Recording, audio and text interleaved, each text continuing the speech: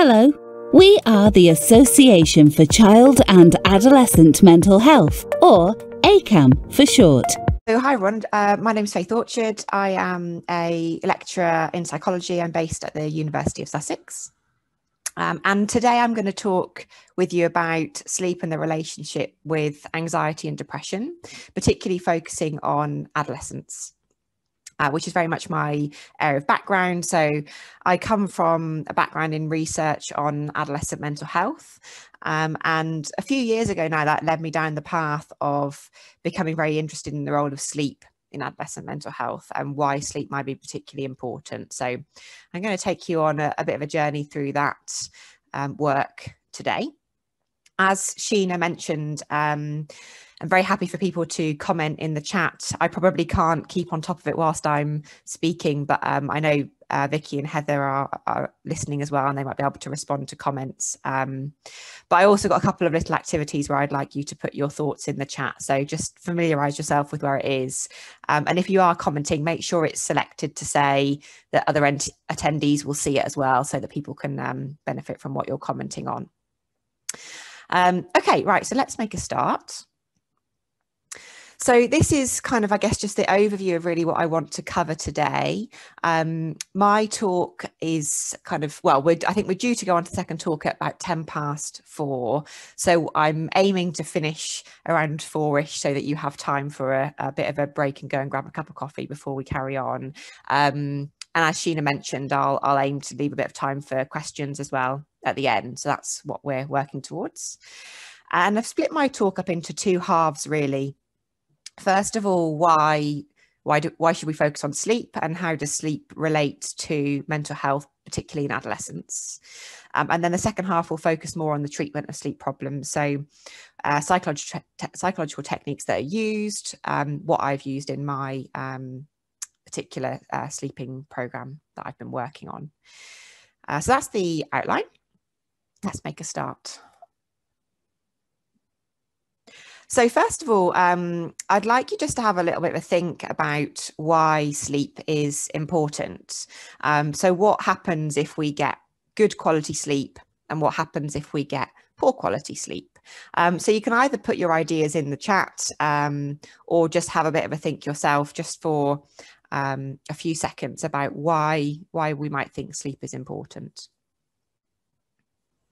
So yeah, if you're happy to put your ideas in the chat, do go ahead and do that. Some really nice ideas coming in already about concentration and mood, energy levels. Yeah.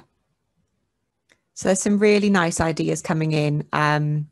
Just to flag, if you are messaging, make sure that you send it to attendees and panelists so that everybody can see.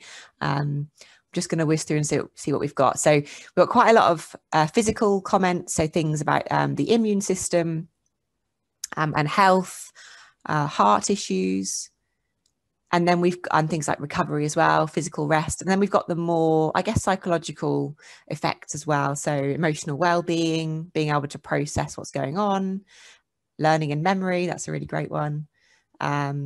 Education, yeah, really nice topical for our adolescents. Social functioning, yeah, great. Yeah, so both brain and physical and mental health. Fantastic. So feel free to keep adding them in. I'm going to show you what I had on my slide. So I think most of the things that people have been sharing tap into very much what I had on my list. So we know that poor quality sleep can affect our mood. It can make us irritable. There were a nice couple of comments about being kind of tired and lacking in energy, but also not being able to concentrate. So our cognitive functioning is affected when we're not sleeping very well. And on the reverse side, we know that if we get a good night's sleep, our mood's going to be better. We can regulate our emotions much better. We can concentrate. And as was mentioned, I think in the one of the comments, this also affects things like memory and learning. So sleep has a really diverse range of impacts. And you'll see, kind of from the suggestions and from the chat as well, that this links in quite heavily with mood and well-being. So I just want to, not for too long, but just talk through the processes involved in sleep, because these are relevant when we come back to thinking about some of our sleep techniques. So there's two processes involved in helping us to fall asleep and to wake up. So the first one is what we call sleep homeostasis. This is our drive to fall asleep, or the pressure that we build up throughout the day. And the way this process works is very simple. It's basically the longer we're awake, the more tired we become, the more pressure that we build up ready for sleep at night. The second process is the circadian rhythm. Now, our bodies have circadian clocks in all of our cells so that we know what happens at certain times of the day. And our sleep functioning is the same. So we follow a circadian rhythm. So the rhythm basically tells our body that as we get towards the evening, we need to start preparing for sleep. And this results in the body releasing hormones that can help us to sleep. So these two systems work together to help us both fall asleep and wake up. And you'll see the graph I've put on the slide just illustrates this visually. So the blue line on the top, that's our sleep pressure. So you'll see throughout the day, so on the graph, this is going from 7 a.m. to 11 p.m., the sleep pressure is building. And then if you look at the red line, which is the circadian rhythm underneath, this is fluctuating between the morning and the evening. And the point where the blue line is at its highest and the red line is at its lowest, where we have the biggest gap between those two systems, that's when we get our sleep onset. So we need these systems to be working nicely in parallel for us to be able to get to sleep. And then once our sleep pressure has dissipated during the night and our circadian rhythm is going back up into recognizing that it's morning time, that's then when we wake up. So that's the kind of the simple processes behind what's happening and how we get to sleep. I don't want to spend too long on the sleep stages, but just really to touch on them. So during the night, we go through a range of different sleep stages. You're probably familiar with some of these. So we have the stage known as REM, or rapid eye movement sleep, which very much as the name dictates, this is often recognized by the fact that the eyes move very quickly whilst we're in this phase. The brain activity during REM sleep is very rapid, very active, much like when we're awake. So there's a lot going on, and this is when we're most likely to be dreaming. Then the rest of the stages are the non-REM stages, and they vary. So the first stage of sleep is the lightest, where we might feel almost awake. And the third stage is the deepest, where we're really kind of in that very, very deep stages of sleep. And these can be differentiated by a range of biological measurements, things like brain activity and heart rate. During the night, we also spend different amounts of time in the different stages of sleep. And this really kind of maps on to what the sleep is actually doing. So what's happening in our body and what's happening in our brain. So the first part of the evening, we spend most of our time in the deeper stages of sleep, whilst our body's kind of recovering and repairing. And then towards the later part of the night, we spend a lot more time in the lighter stages and a lot more time in REM sleep as well. So you can see that a kind of, even through the night, lots of different things are happening and changing as we go through. So that's how we sleep, but why do we bother sleeping? And this is kind of the $1 million question, and it's taken a lot of research and a lot of experts and biologists and psychologists to try and answer this question. And it was quite famously a quote back in the 70s from Professor Alan Rechtschaff, and he said, if sleep doesn't serve some vital function, it's the biggest mistake evolution has ever made. And the reason really behind this quote is that it was quite hard to identify why sleep was so fundamental. Every single animal on the planet needs to sleep. And without sleep, we become very ill, or we can even die without any sleep at all. So we knew it was crucial, but it was quite hard to know exactly what it was doing and why it was so fundamental.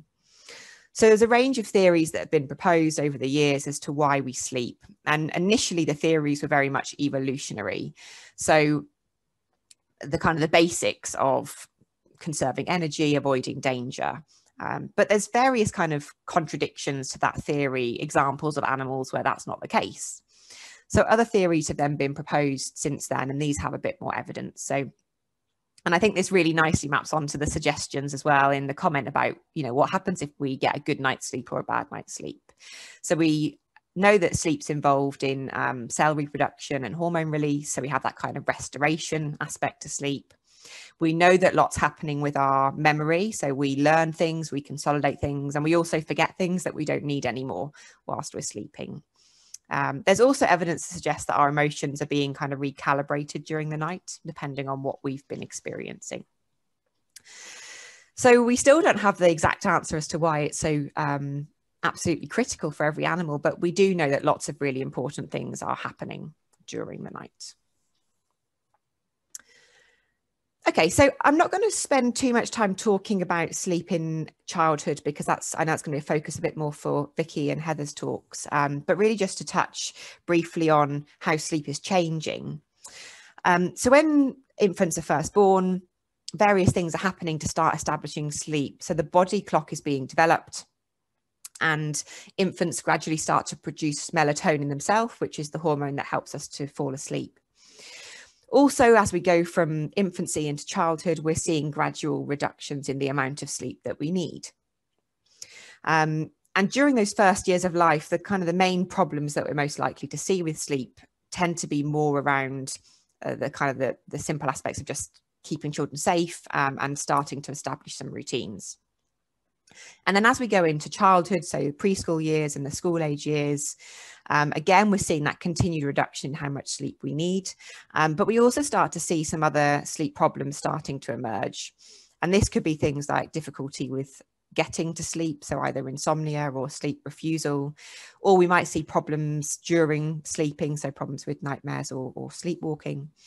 So these different sleep difficulties start emerging in childhood.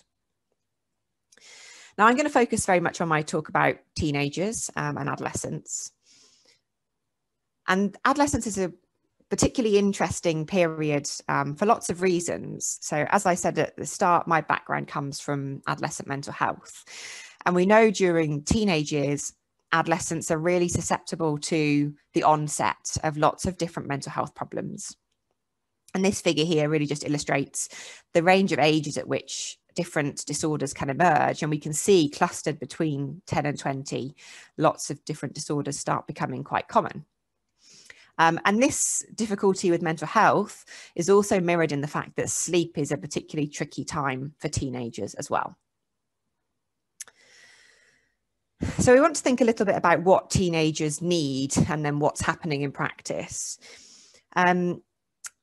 As with all ages, teenage sleep is going to vary a lot. So each person needs a slightly different amount of sleep, and their patterns can differ as well.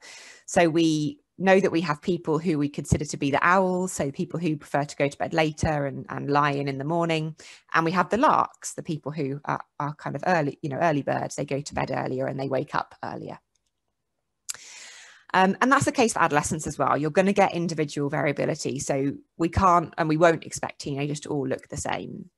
But on the whole, what is recommended is that teenagers should be getting between 8 and 10 hours sleep a night. And that recommendation is based on what we need for all of those important functions to be happening. So for the physical kind of health, the repair, but also the cognitive aspects of our functioning as well. So to be able to concentrate on our schoolwork, to be able to learn, to be able to function emotionally, we need to be getting about 8 to 10 hours sleep.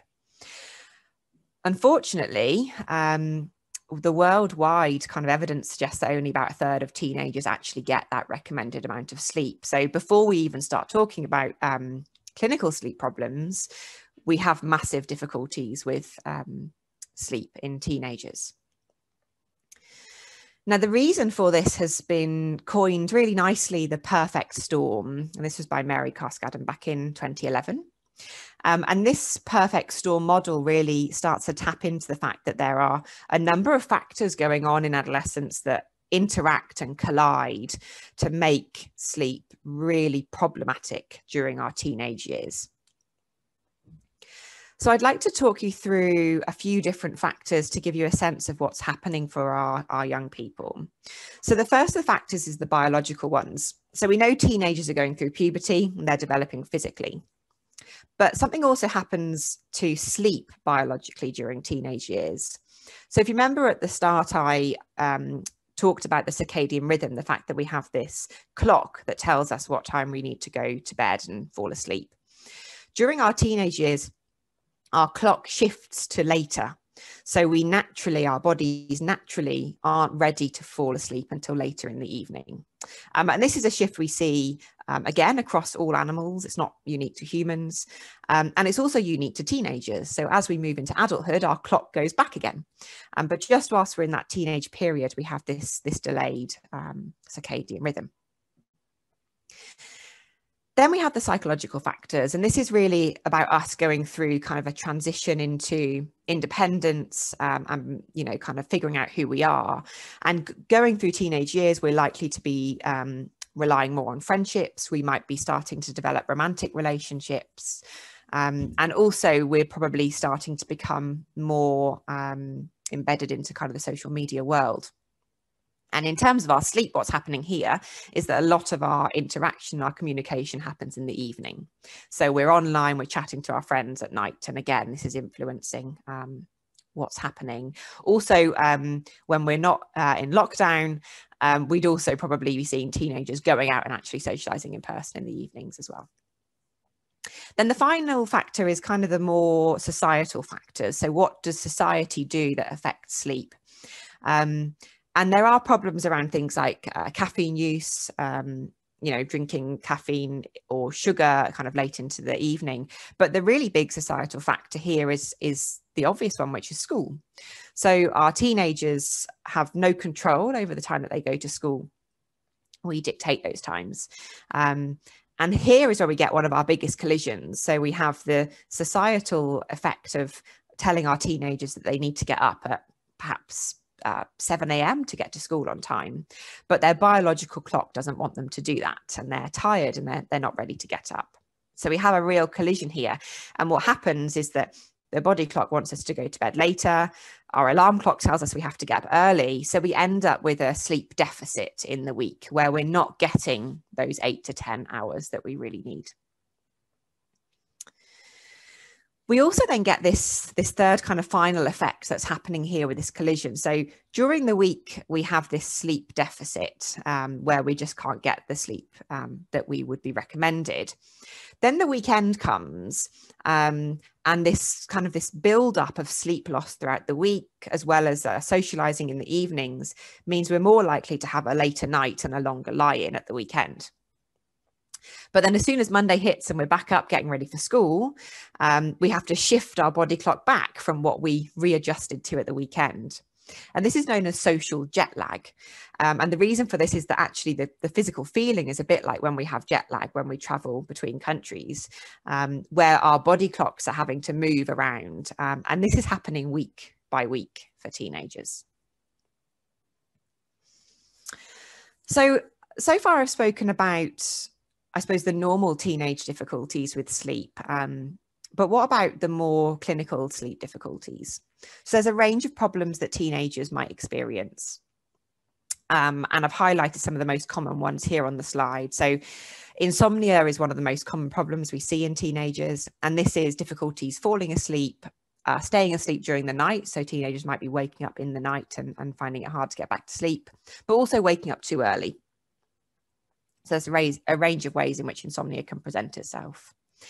Then other problems might include hypersomnia, which is sleeping too much, or delayed sleep phase disorder, which is actually when that sleep delay that I've been talking about shifts even further, so much more than the kind of the normal circadian shift.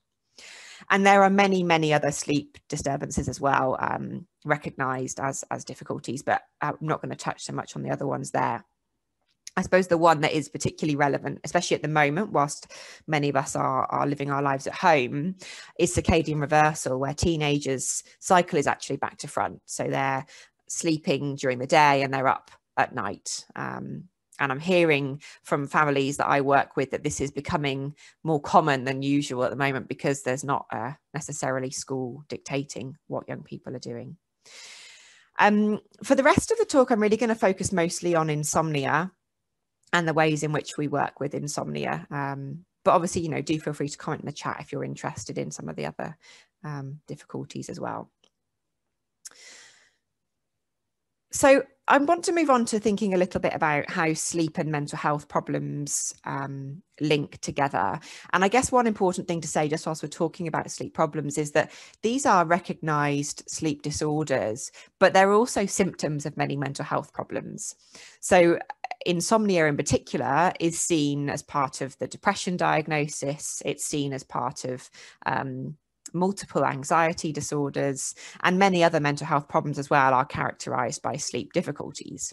So we know that these things co-occur. They time and time again come up together.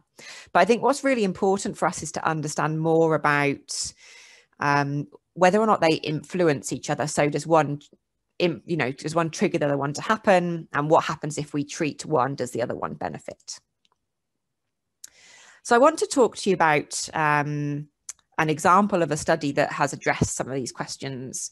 And this is one that I was involved in that came out last year. And this was a really nice study where we were able to look at the ALSPAC data. So some of you might be familiar with, but this was a study done in Bristol back in the 1990s, where pregnant women were recruited into the study. They recruited over 14,000 pregnant women at the start of the 1990s. And those women and then the children that they had have been followed up ever since. So there's this really wonderful, amazing data set, which has lots of different measures about child development, where we can look at questions that we might have about what kind of constitutes healthy development, or what might influence an unhealthy development. So we were able to look at this data set to answer some questions about sleep and mental health. So when the children were 15 years, a subset of the sample took part in a diagnostic interview about their mental health, and they also completed measures about their sleep patterns and their sleep quality. So in addition to the measures that we have at age 15, we were also able to look at mental health at later time points. So there were measures of anxiety and depression later in adolescence, so at age 17, but also into early adulthood at ages 21 and 24. So this meant that we were able to look at whether or not the sleep patterns and the sleep quality happening at age 15 predicted future anxiety and depression. So I want to show you some of the data that we found. So we broke up, as I've mentioned, into sleep patterns and sleep quality. And the sleep patterns really refer to our sleep time. So what time did we go to bed? How long were we asleep for? What time did we wake up? And across a range of different variables, what we found came out was that the amount of time young people were asleep on school nights in particular was a significant predictor of their anxiety and their depression at all three future time points. So both later in adolescence, but also into their early adulthood, how much they were sleeping on school nights at age 15 was a predictor of their mental health. And then with sleep quality, again, we looked at a range of different factors of sleep quality. And this included things like how long it took to fall asleep, whether they were tired in the day, whether they were waking up at night. And again, here we found a really consistent pattern where three particular aspects of sleep quality were significant predictors. And the ones that came up as being significant were how tired we are, how sleepy we were during the day, whether we were waking at night, and also our perception of our sleep quantity. So did we think we were getting enough sleep? So if we thought we weren't getting enough sleep, that was a significant predictor of our future mental health. What was really nice about the study is that we had these multiple time points, but we also found this consistent finding. So at all three time points, we found the same patterns, which gives us kind of a good indication that these are quite reliable predictors. So I think for me, this piece of research was really important in adding to a wider range of literature as well, that gives us an understanding that sleep in teenage years and potentially across other aspects of childhood as well is not only really important at the time, but it might be important in the future. So this, if we can get in there and improve teenage sleep whilst they're in that age range, this might have benefits for longer term mental health as well. Okay, so I want to move then into the second part of my talk, which is really thinking a bit more about psychological treatment. So what does the evidence tell us about psychological treatments for sleep? and how can this help mental health. So I want to just start by broadly giving a bit of an overview into the psychological approaches to sleep problems. So I said that I'm going to focus mostly on insomnia, and the psychological approach for insomnia is cognitive behavior therapy for insomnia. So I would imagine some of you are probably familiar with cognitive behavior therapy for a range of different problems. And in a lot of ways, it's very similar for insomnia. So we have, the cognitive aspects and the behavioral aspects, but they're very targeted when we're talking about insomnia specifically. I've just outlined here in the box the range of aspects, the range of techniques that are used as part of a CBTI program. So first of all, we have the very kind of educational side, and this would be covering both traditional psychoeducation, so understanding how we get into negative cycles, but also sleep education. So a bit like I've done today, just outlining what's important to understand about our sleep. Then as we go into the kind of the more active parts of the treatment, the first thing that's really important is to monitor sleep. So to find out actually what the sleep pattern looks like. And this is typically done with sleep diaries. And then we get into our cognitive and our behavioural components. So this could include thought challenging, and with insomnia, this often looks like the worries and the beliefs we have about our sleep. So worrying that if we get a bad night's sleep, it means we're going to do really badly at school the next day and we might, fail our exams. So the kind of the catastrophizing or the worrying that might occur as part of a difficulty with insomnia. And then we have our more behavioural aspects as well. So I'm not going to talk about these a lot here because I'm going to talk about them as we go through the rest of the talk. But we have sleep hygiene and stimulus control, which are very much about creating good routines and good environments to aid sleep. And then we have the more sleep restructuring aspect. So this is where we're actually dictating what time we should be going to bed, or moving our sleep time so that we have the best opportunity to get a really good night's sleep. So I'm going to talk through those in more detail as we go. Before we do that, I just want to present a little bit of evidence for you about how these sleep interventions impact mental health. And again, there are a few studies that have done this. I'm just going to show you one example. So this was a meta-analysis that I was involved in a couple of years ago. So here we looked at all the studies that had measured or that had conducted psychological sleep interventions and had measured outcomes for depression in particular. There are similar studies for anxiety as well. And we found 49 studies that had looked at the effect of sleep interventions on depression. And we found really large effects. So treating sleep only was a really good way of actually targeting depression symptoms. One problem that we found was that there was very little research in childhood. So there were only 4 studies that had been done with adolescents. And actually none of those included young people that had high levels of depression symptoms. So the effects of seeing the change for depression was smaller because there wasn't kind of that opportunity to see a really large change. So, I mean, for me and for other researchers in the field, I think the big thing here was that we need to do more work on this. Even though we know it's really important and there's really good evidence for why we should do it, the research really looking at the effects on mental health is still quite limited. Okay, so I'd like to just talk to you a little bit about our sleep program that we've been using with teenagers, which we called the Sleeping Better program.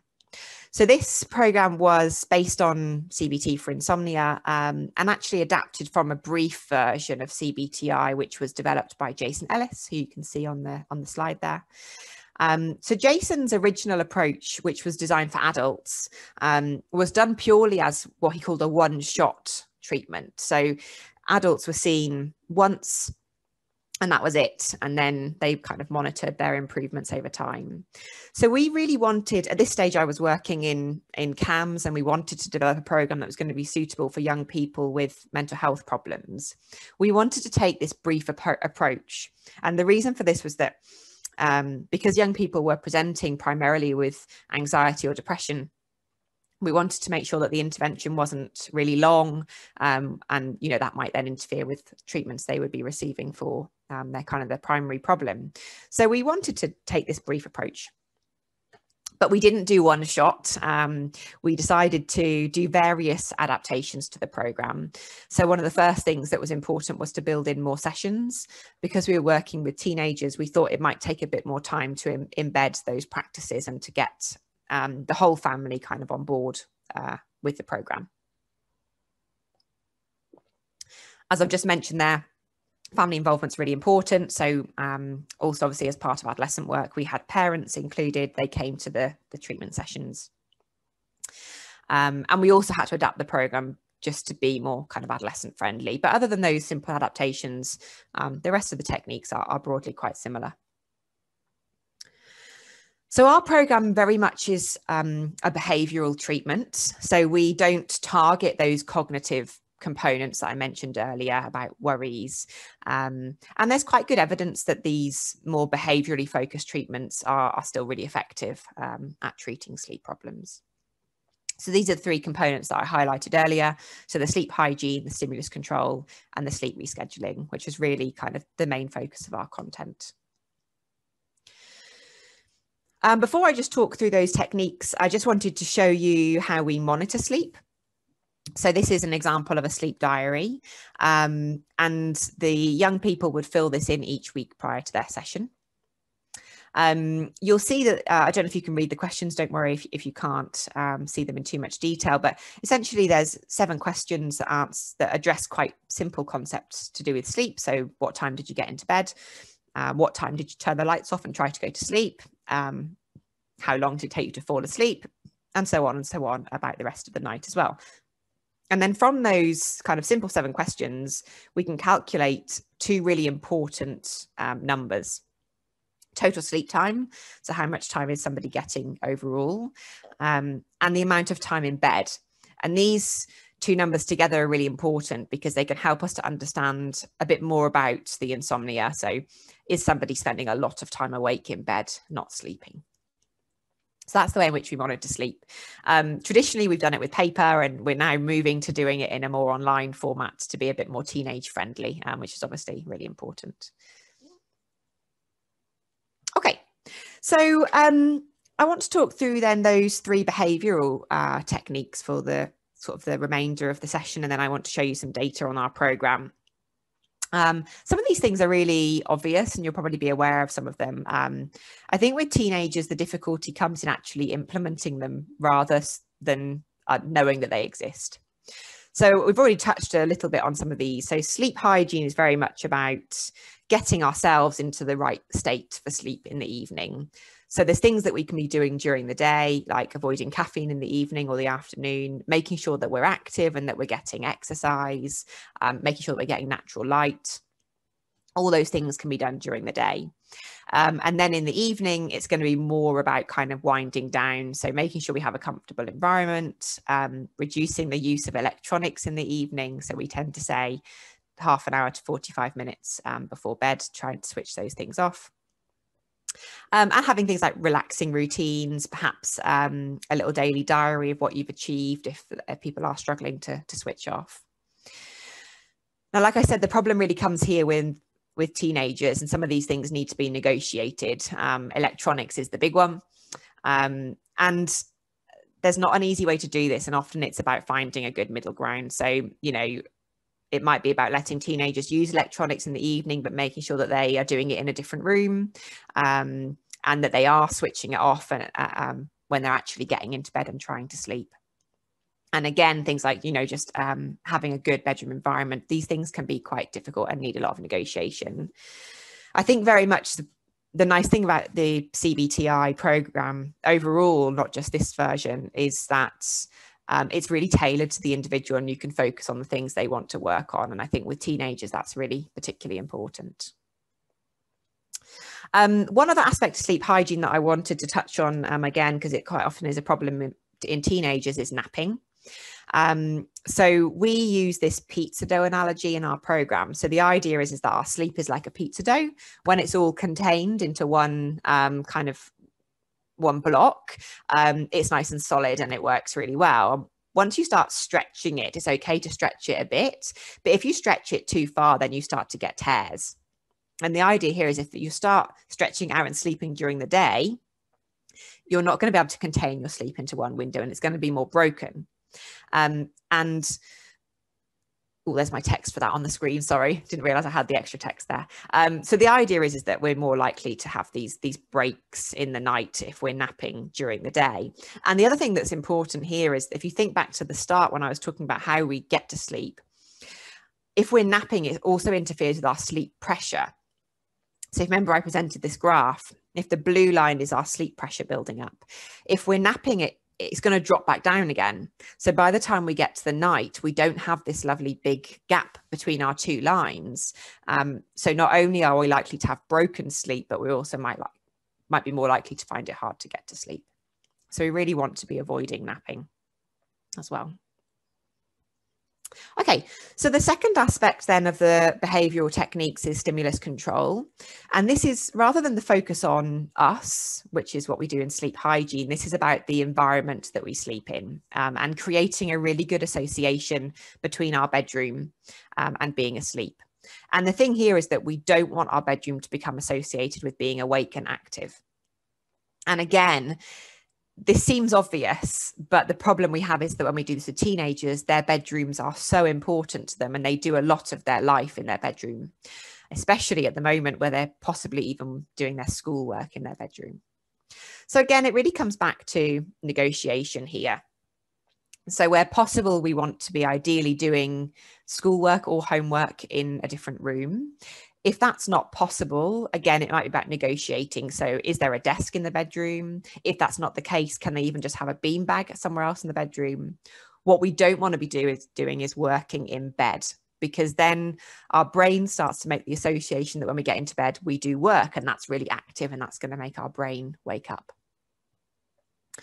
Again, things like watching TV, ideally, we don't want to be doing it in the bedroom, but that's probably not realistic for many teenagers. So like I said, with the last point, really, it's about negotiation. So can we watch TV on a beanbag or on a chair rather than in bed? So this all comes down to the association. We want to create this lovely association where as soon as we get into bed, our body knows that we're going to be going to sleep, so that it can kind of relax and wind down rather than wake up. Linked to this then, one of the important aspects of CBT is knowing that if we're lying in bed awake in the night, just lying there and staying there wide awake isn't going to be helpful. So we have this, what we call the 20-minute rule, where what we advise is that if you're trying to get to sleep and you've been awake for about 15 to 20 minutes, you should get up. Otherwise, this then interferes with this stimulus control, where we start to create an association with bed about being awake and stressed and worried about not being able to get to sleep. So actually getting out of bed, going to do something else, and then coming back and trying again. And I wondered if we could just have a bit of a think, and again, feel free to use the chat and I'll have a look at some of your ideas about what sort of things could we do whilst we are out of bed that would be helpful. Because remember, what we don't want to do here is suddenly wake ourselves up and be really active and engaged. So what kind of things might we do in that little window while we're up and out of bed?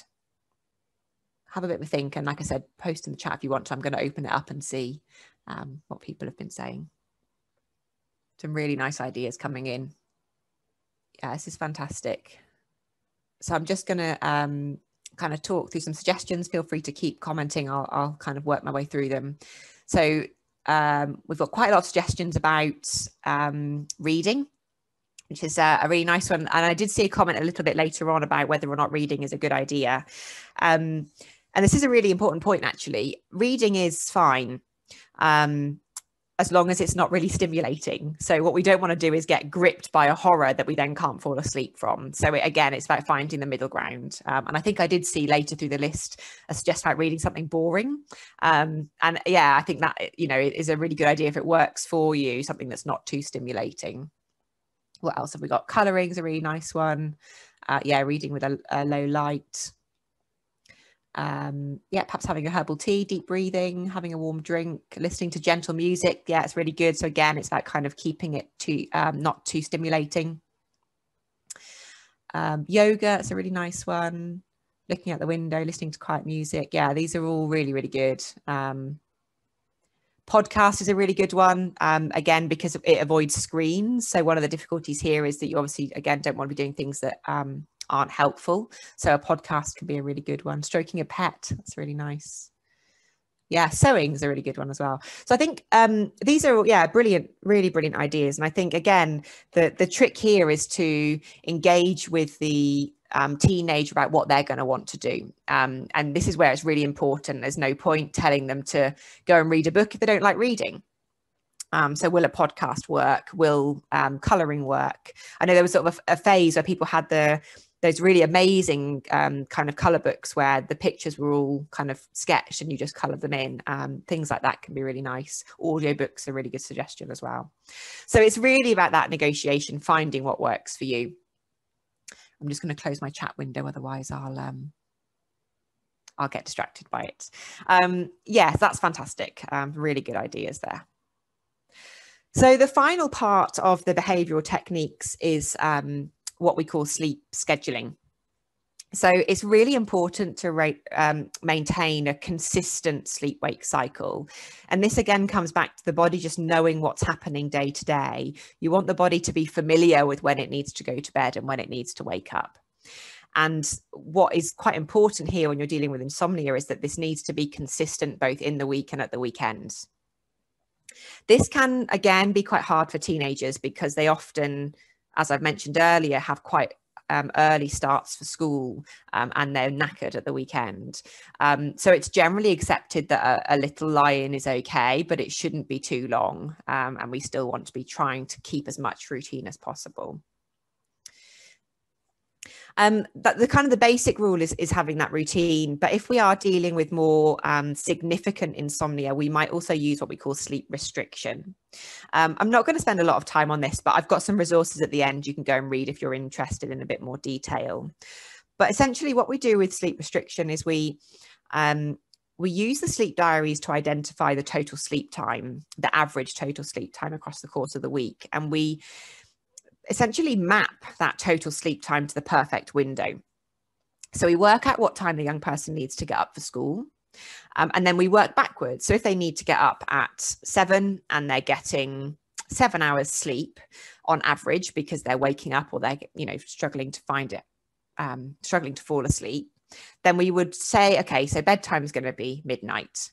And then that's when we introduce a bit of restriction and we push that bedtime back a little bit later. So we'd now be saying 12:15 rather than 12. And this is it's a really hard thing to do. And what happens is individuals become very exhausted. But it's this exhaustion and squeezing the sleep to be really good quality so that it's consistent and there's no nighttime waking. And once the quality starts to improve and the insomnia goes away, then we start adding sleep back in. So we would add time on until we finally get to the the perfect medium. So there are, like I said, there's more specifics as to how this is done, which I'm not going to talk through today. But this is a really helpful technique for people who are really, really struggling with insomnia. And we have used it as well in our practice. Just a note of caution on it. I wanted to just highlight is particularly when you're working with mental health problems, which we do, we need to be quite careful if we are ever doing sleep restriction, because it can lead to some rumination, because obviously we have people up late potentially on their own in the evening and they might be ruminating, and particularly if we're dealing with things like depression. We also might have some problems with an increase in initial suicidal ideation. So we only ever do this if we are confident we can keep people safe and that there's, parents and family involved to support young people. So just want to highlight that, we don't take this on lightly. It needs to be done carefully. Okay, so the last thing that I want to show you is just some evidence from our programme. And this is actually looking at the context of mental health problems. So this is a case study from when we first adapted the programme. So we worked with a young girl who, for the purpose of the case study, we've called Sophia. So Sophia was 16 when we saw her. And she'd actually initially come to our service. So at the time I was based in Reading as part of the anxiety and depression in young people service there. And Sophia came to see us, and she was experiencing problems with multiple anxiety disorders. And she'd been treated for anxiety, but unfortunately it became quite apparent that her insomnia had been going on for a long time and it wasn't getting better. And although she recovered from her anxiety disorders alongside some quite significant insomnia, which you'll see in a second, she also started experiencing depression. As part of her depression, which is, and this is common in teenagers, we saw problems with self-harm and some active suicidal thoughts as well. So given the quite serious insomnia, we offered her the Sleeping Better program, and that was going to be followed up with treatment for her depression. So this is just some simple data on Sophia's sleep. So if you just have a look at the table there, the two numbers in the red boxes are the ones I really wanted to highlight. So before we did any treatment with Sophia, it was taking her over 2 hours, in fact, 2 hours, 20 minutes on average to fall asleep at night. So really kind of serious, what we call sleep onset latency, time to fall asleep. She wasn't really waking up much in the night, a little bit, on average about 25 minutes. But it really was that initial insomnia that she was struggling with most. And the consequence of that was that she was really getting significantly less sleep on average than we would want a teenager to be getting. So she was getting under 6 hours sleep when we first saw her. So I explained the program earlier, but we worked with Sophia over a number of weeks, and we had her parents were able to attend 3 of the sessions with her. So again, just some data I want to highlight to you. Again, don't worry too much about all of the numbers in here. I'll flag the key bits. But what we really see is that in that first week where we give Sophia and her family all of the guidance around what can help, and with Sophia we were doing sleep restriction, within just a week, by the following week, she was taking 5 minutes to fall asleep rather than 2 hours. And this really comes down to the fact that we're being really strict with her about when she can go to bed. So we see that immediate reduction in insomnia. And if you remember, I kind of briefly mentioned, once your sleep quality starts to get better, you can add time back in. You can then see over the course of the 6 weeks that we saw her, she was gradually getting more sleep each week. So again, by the time kind of we're towards the end of the program, she's not at the stage that we would want a teenager to be, but she's learning the tools herself to gradually increase her time. So we were really pleased with her progress over the course of the program. She also wasn't waking up in the night anymore either. So there were some nice self-reported benefits from Sophia. So she reported that she was no longer self-harming, and she stopped having suicidal thoughts. I want to just highlight here, I guess, that I wouldn't say that was necessarily solely down to the sleep intervention. We were also doing risk management with Sophia to make sure that she was safe. So it's possible it was a combination of factors that were helping with that. She reported that she was not as tired in the day, and she'd stopped drifting off at school, which were really nice positives. Also, what I think was really reassuring is that she was feeling better in herself and actually decided that she didn't need to go ahead with the treatment for depression. So we saw this kind of really nice broader effect across her well-being. We were also really interested in kind of acceptability with the program, and some really nice quotes from Sophia about how it not only supported her, but it also was useful for her mum, and this real focus on improving sleep quality first, and then starting to introduce more sleep quantity. Okay, so I think that's everything I wanted to cover. I just wanted to highlight 3 resources that are targeted quite differently. These are all books. These are all really fantastic. So a nice book by Alice Gregory, which is kind of general sleep science. And this covers childhood, infancy, actually, all the way up to older adulthood. But it really nicely covers all of the childhood stages. And that's generally about the science of sleep. For anyone who is interested in treating sleep problems or who works clinically, there's a really nice book by Alison Harvey that covers all of these techniques in a bit more detail. And for anyone who might be a parent themselves or working with parents, there's a nice self-help guide as well, about supporting children with sleep if parents want to read a bit more themselves. So hopefully all some good resources that can be used. So it's 5 to 4, and I think we had said that we would take any kind of specific questions now. Shall I stop sharing my screen? Time for you to take some questions from people. Yes. And then when we've done that, we'll have a little 5-minute break so people can stretch their legs before we go on to the next presentation. So we've got about 10 minutes if you'd like to take questions from people or start a discussion. Yeah, great. Sounds brilliant. So Sheena, what's the best way to do it?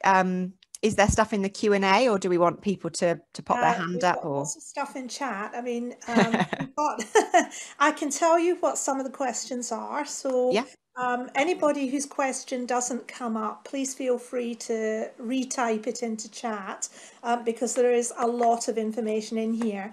But one of the questions that's come up is children with neurodevelopmental issues. I wonder if you could say something about sleep and the relevance of the techniques that you've talked about for children with neurodevelopmental issues.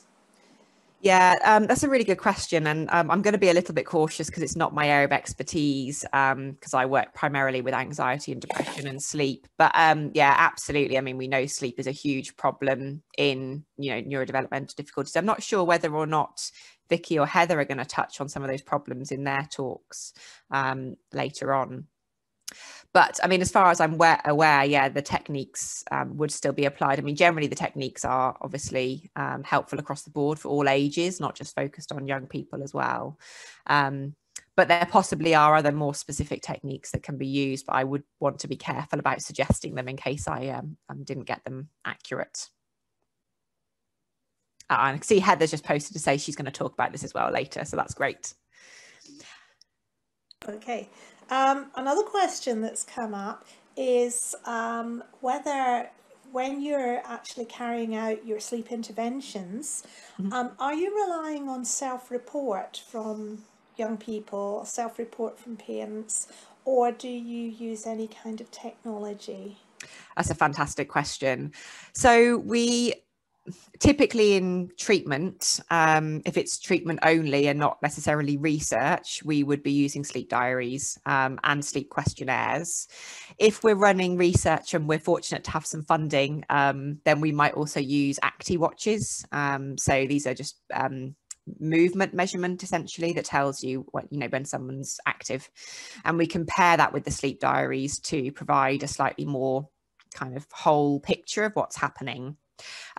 It's a really interesting area. People have quite different opinions on this, and I think in my opinion, biological measures can tell us quite a lot, but when you're dealing with things like insomnia and well-being, the subjective reports for me are the most important. So we want somebody to feel like they're okay, or if they're not, we need to know that. So I think my preference would be for the subjective, but I think if there is any opportunity to draw on some more objective measurements, then that is obviously always going to be helpful if you can. Another question that's come up is about the programme. So people are interested in knowing how they might be able to access it. Is it something that has been manualised? Is it something that's available to buy? Is it something that is available through CAMS? How would people access this? Yeah, it's a really good question. I mean, unfortunately, we're still quite early in the stages of evaluating the programme, so it's not available across the country yet. At the moment, we've done the initial testing in CAMS, and we're now hoping to do some pilot work in schools as well, and hopefully at that stage we'll be in a position where we can evidence it and then roll it out a bit wider. But I think the thing to say here is that these principles are all drawn from a traditional CBTI program, and I'm pretty sure Heather and Vicky's programs also include similar techniques as well to the ones I've talked about. So I think it's more about finding the best access in your area to CBT type techniques. And unfortunately, it's one of these things that differs massively depending on the region that you're in. So some regions are fortunate and they have sleep services, others might not. Some regions will invest in kind of online programs and others don't. So it's kind of knowing a little bit more about your area. But I would imagine we can probably find out a little bit more about access when we hear from Vicky and Heather, who I know have also got programs that are up and running. Another question that's come up is whether you can give us some idea of just exactly how common these problems are. So sleep problems on the one hand, are they very common? Are they not very common? And just how common, what's the incidence of the relationship between sleep disorders or sleep problems and anxiety and depression in adolescence? So do they always co-occur? Is it common that they co-occur, or is it just something that happens occasionally? Yeah, okay. So I think, as I presented quite early on in the slides, not getting enough sleep is really common. So about 2/3 of teenagers won't get the sleep that they're recommended, but that's not necessarily at the stage of being a disorder or an insomnia type problem. In adolescence in particular, it sits, depending on how you measure it, this is always the difficulty with any mental health or any kind of disorder type problem, the rates will vary. But we think we're talking somewhere in the region of about 20%-ish in teenagers that will experience insomnia. So it's still quite common. But again, like I said, it will vary depending on what you're actually measuring. Some rates will be higher and some rates will be a little bit lower. In terms of mental health problems, it depends on the mental health problem. So some recent work that we've done with depression actually found that sleep problems were, well, I say this is it wasn't me. I have done some work on this, but there was a really brilliant study with loads, the largest sample that was done in a treatment trial for depression, where they looked at the prevalence of sleep. And they found that sleep problems were more common than low mood in terms of the depression profile. And actually, I think it was about 90% of the teenagers in the trial had sleep problems. So it's really common in depression. It's less common in anxiety compared to depression. I can't remember the stats off my top of my head, but it is common still, more common than you would see in the normal population or the non-anxious population, but not quite at the level that we see in depression, where it always occurs. It will be some young people, but not all of them. Yeah, we've talked about the impact on young people and the benefits for young people of having good sleep hygiene, but sleep's a family issue, and I wonder if you've done any work on evaluating the impact of improvements in adolescents or children's sleep on the family, on the parents. Well, that's such a brilliant question.